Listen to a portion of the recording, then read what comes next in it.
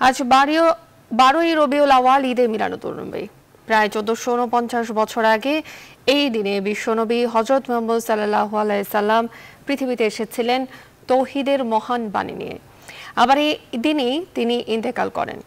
রাজধানী সহ সারা দেশের মুসলমানরা যথাযোগ্য মর্যাদায় দিনটি উদযাপন করেছে। এই উপলক্ষে বাণী দিয়েছেন রাষ্ট্রপতি আব্দুল হামিদ এবং প্রধানমন্ত্রী শেখ হাসিনা। দেখুন জুবায়ের মাহমুদের প্রতিবেদন। আরব বিশ্ব যখন পৌত্তলিকতার অন্ধকারে ডুবে গিয়েছিল, তখন মহান আল্লাহ তাআলা তৌহিদের মহান বাণী নিয়ে মহানবী হযরত মুহাম্মদ সাল্লাল্লাহু আলাইহি ওয়াসাল্লামকে 570 খ্রিস্টাব্দের আজকের এই দিনেই পৃথিবীতে পাঠিয়েছিলেন। আবার এই দিনেই পৃথিবী ছেড়ে চলে যান এই মহামানব।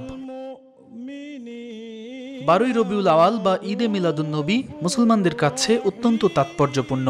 দিবসটি উপলক্ষে রাষ্ট্রপতি আব্দুল হামিদ এবং প্রধানমন্ত্রী শেখ হাসিনা পৃথক বাণীতে বিশ্ববাসী সহ মুসলিম উম্মাহকে শুভেচ্ছা জানিয়েছেন। ধর্মপ্রাণ মুসলমানরাও দেশব্যাপী যথাযোগ্য মর্যাদায় নানা কর্মসূচিতে দিবসটি পালন করেছে।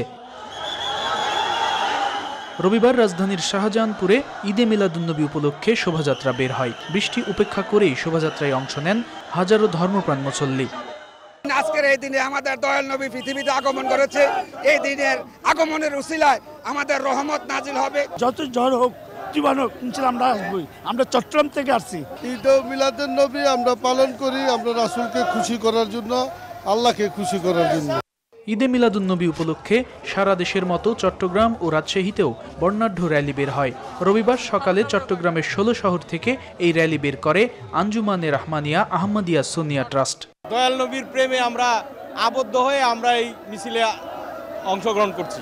ঈদের মিলাদুন্নবীর জন্য বৃষ্টি আমাদের কিছু করতে পারবে না, যতই বৃষ্টি হোক আমরা আসবই। সকল প্রতিকূল অবস্থার ঊর্ধ্বে আল্লাহ, আল্লাহ রাসূল আর কোরআনের হুকুম আমরা পালন করছি। প্রায় একই সময়ে রাজশাহী শিরোইন কলোনি থেকেও একটি শোভাযাত্রা বের হয়। এতে অংশ নেন নানা শ্রেণী পেশার মানুষ। সরকারি পর্যায়ে ঈদে মিলাদুন্নবী উপলক্ষে ওয়াজ মাহফিল, বইমেলা, হামদনাদ প্রতিযোগিতা সহ 15 দিন ব্যাপী বিভিন্ন কর্মসূচি হাতে নিয়েছে Islamic foundation. Zubair Mahmud, news 24, Dhaka.